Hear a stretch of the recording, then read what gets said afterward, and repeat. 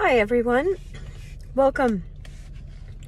Today we're going to talk about providence and destiny. We're going to talk about developing your spiritual sensitivity, and not just to be like, oh, I'm spiritual, like that, but what I just noticed is I got back from a high school reunion. I'd never been to one before. And I saw all these people that I knew when we were little, and when, little kids, when we were, some of them I knew since I was 6 years old. And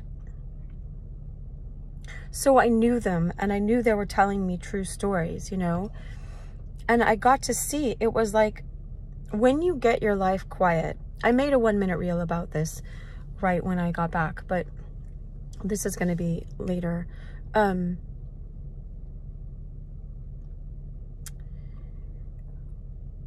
When you,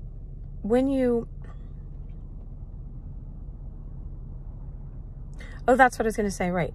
Because the 1-minute reel was about developing your spiritual sensitivity. When you learn how to quiet the outer world.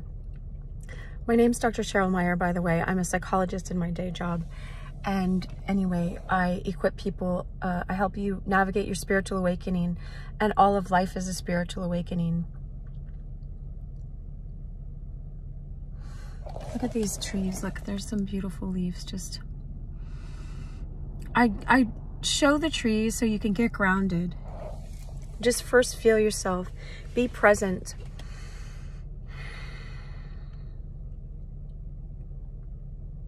I was with my cousin over the weekend because he let me stay in his place while I was at the reunion in Texas. And I told him I could probably make 1,000, I think I said 1,000 or 100 videos over the conversations that I've had. So I'm just going to do my best to distill it for you right now. Is when you quiet your outer world. See, I don't watch the news or TV. I will sometimes, I have a TV in my house. I'll sometimes watch The Hobbit and The Lord of the Rings because Tolkien went to Mass every day. He was a devout Catholic and knew 50 languages, and he's super intelligent. And there are really great shows to watch and movies and stuff like that. I'm not saying they're all bad or anything like that. I'm just saying, I have other things that I'm doing, like I'm outside a lot and skating in nature and stuff like that, getting in the flow, being with people. And so I'm not putting down any of those mediums. I'm just saying, when you quiet your life, where you're not getting external, the whole world telling you how this world operates, imagine like the people, I'm thinking like Grizzly Adams, like he goes out and lives in the woods. There was a TV show about a guy with a bear a long time ago. Or alone and stuff like that, you get a different perspective on life when if you were just on a tropical island with no media whatsoever, no phone for a while, no any of that. I do watch YouTube videos because I make YouTube videos, and I appreciate what I've learned from here or whatever platform you're on. So first, develop a stillness within yourself.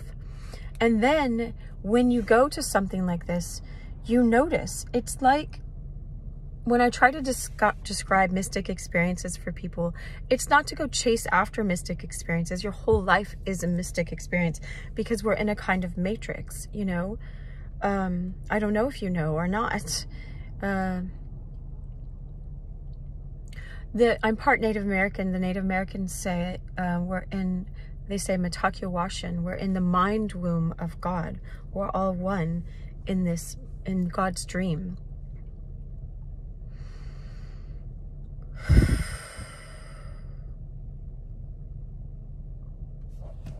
When I say, like take a deep breath, know yourself as your eternal essence, as what God created you in the image and likeness of God, of divine love. You're made out of love.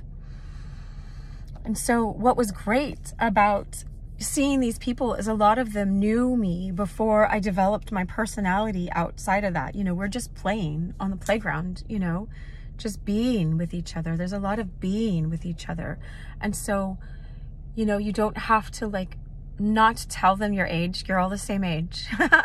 You don't have to, because sometimes people judge you by external things, you know. And so I just will often keep my mouth shut, because I'm just like, I don't want people to preconceive me, you know. I skate with a bunch of 22-year-olds, and one of my best friends is 23.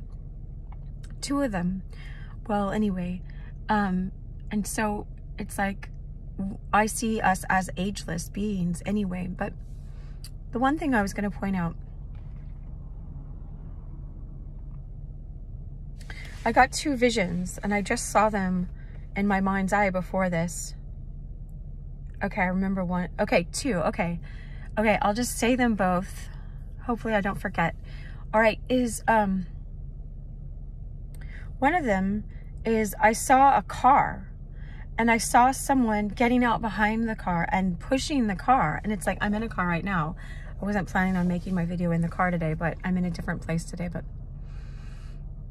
And so imagine if you have a fancy car that has all these capabilities, like seat heaters and air condition and you know, the engine that can drive so fast and you can get to places, and you're back behind it pushing your car. Or maybe someone else is pushing and you're inside and you're like, oh, this is a great car, but you didn't turn it on, you know. I'll turn mine off. You didn't put the keys in and turn it on. And so this is how I was seeing. The vision that I got about that was that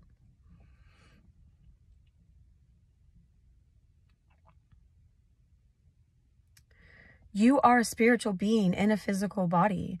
You have so many abilities. If Jesus walked on water, he was above the elements.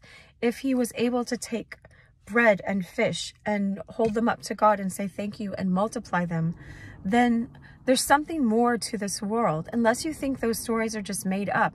And there are the disciples that were eyewitnesses to these things that died saying these things because they wouldn't renounce them, you know. They were crucified. I think all of them were killed except for John. And I think John was kept alive because he was put in charge of Mary, you know. At the cross, Jesus said, this is now your mom and your son. And so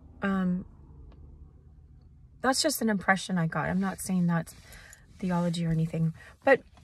And so I feel like, because I pray and meditate and everything, that the divine was just showing me, God, divine love was showing me how so many people are going around pushing their car. And it's like, no, get in that thing. Just put the keys in. Learn how to access yourself as a spiritual being, not as something to use, not as something so you feel more in your ego like you're more spiritual than other people, but because you are made with these capacities. It's like, I met with this man named Red Elk, you know, and I had all these interviews with him. And he said,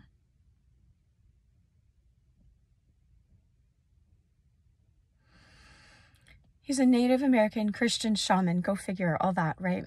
But he said, you know, I appeared because you needed a teacher, and you appeared in the Matrix for me because I needed a student like you know, to come and learn. But what I was going to say that he said was,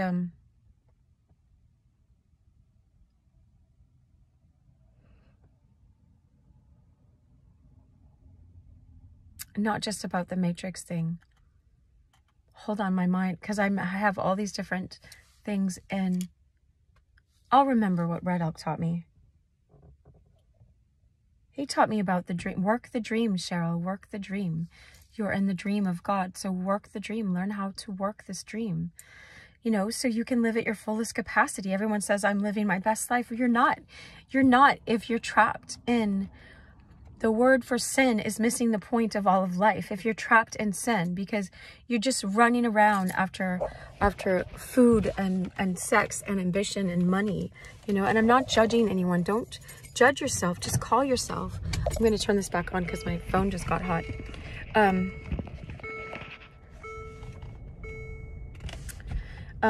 You know, call yourself to these higher places. You're worth these higher places. All right. So what I was going to say, and then hopefully I'll remember what Red Elk taught me.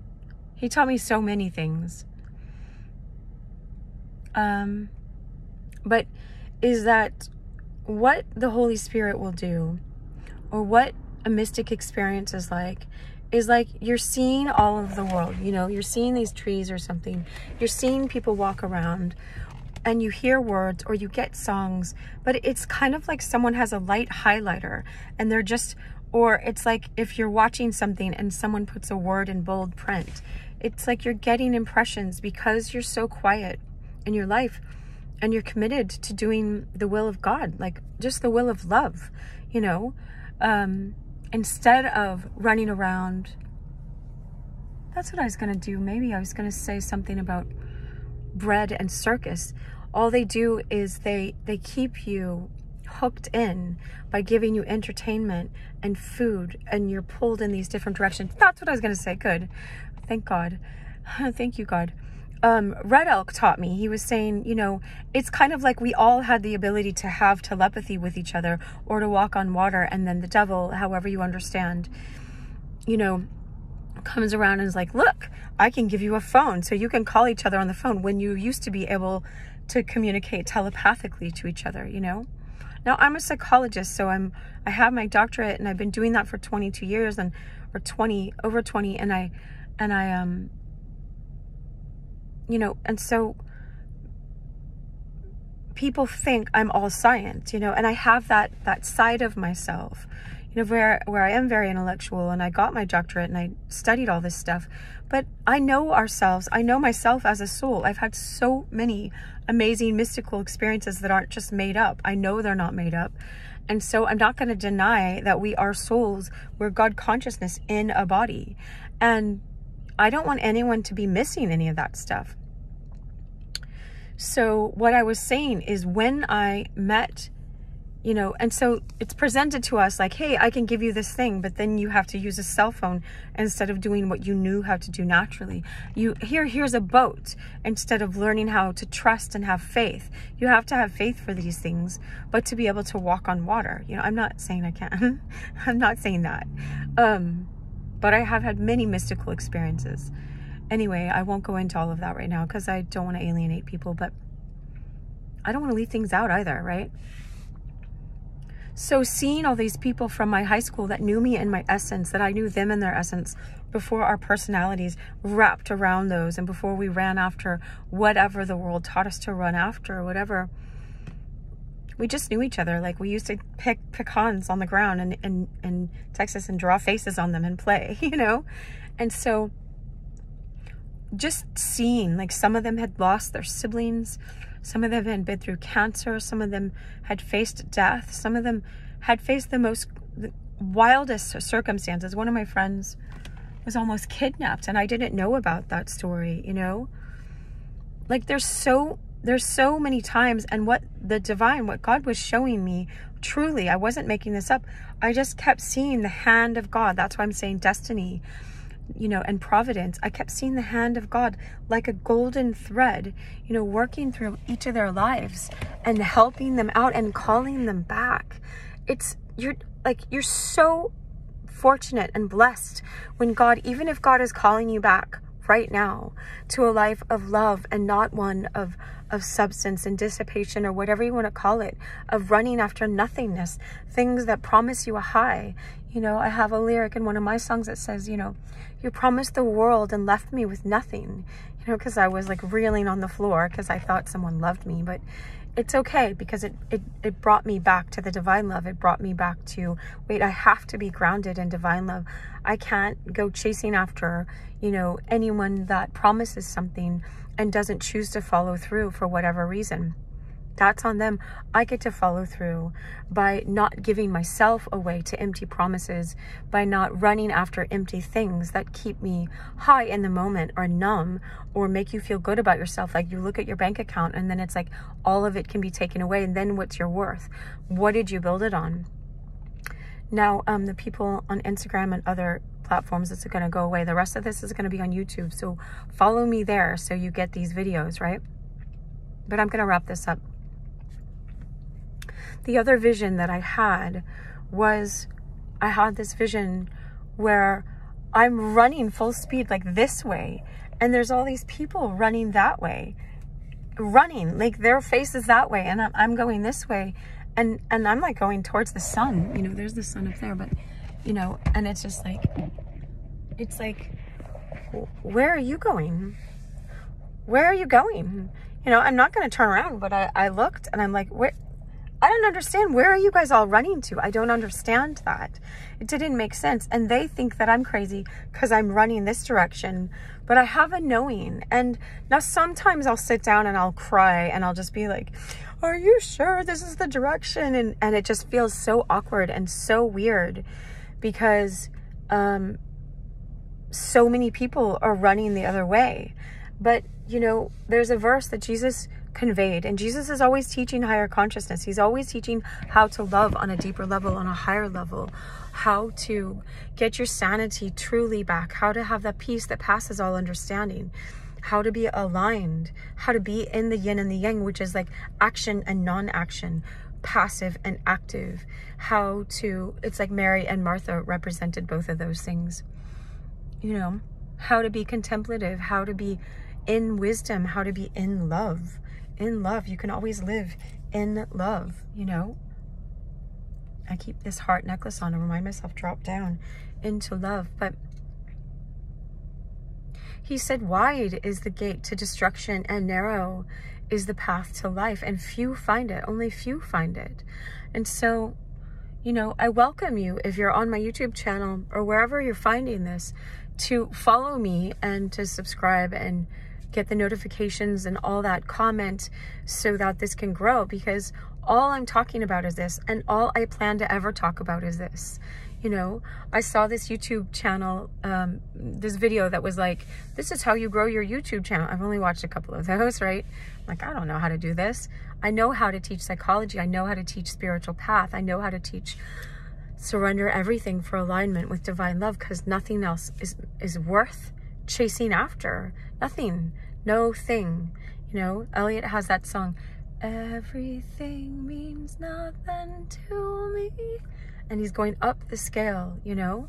Everything means no thing to me. It's just things, you know, and we utilize them in our lives, but they're not you. What are you gonna do once you, one of my friends had this famous person's instrument. I don't want to identify that person. I love him so much. I learned so much from him, from a 3-hour conversation we had at the reunion. But I'm like, so what are you going to do with someone's autographed something? You know what I mean? It's like, so you have that, now what? You know, and I'm not making fun. I'm glad he has it, because it's an instrument that he may or may not play. You know, not the one that's signed, but it's like, I just want people to, I want all people to know your worth, your real worth, that you're cared for, that I saw that the divine was like a good shepherd that kept bringing these people back to the heart of God, to the heart of love, to the heart of not being enslaved by these other things. Yeah, so narrow is the path and few find it. But if you find it, so I'm not just going, hey, follow my channel. I'm saying, oh yeah, the YouTube video guy says, he had like 1 million views or something. And he's like, look, you got to just get really comfortable saying the same thing 60,000 different ways, you know? And I'm like, oh yeah, that is what I'm doing. And then it just gave me more ease to go like, I'm just going to keep teaching this over and over and over again in different ways. And it's always fun and dynamic to teach it. I'll teach it while I'm roller skating. I teach it when I'm singing. I teach it just by being with you. Being with you. You know, I don't care what they say anymore. It's like, all I want to do is be with you. That's how I feel. Like the divine love is just like, it was so touching. It was so touching. What was highlighted to me is that God just wants to be with you. The divine love just wants to be with you. You came from God. We're all drawn back to the divine love, because we're just meant to bathe in that and live in that love and be that love for other people. Be love. All right, I'll wrap this up.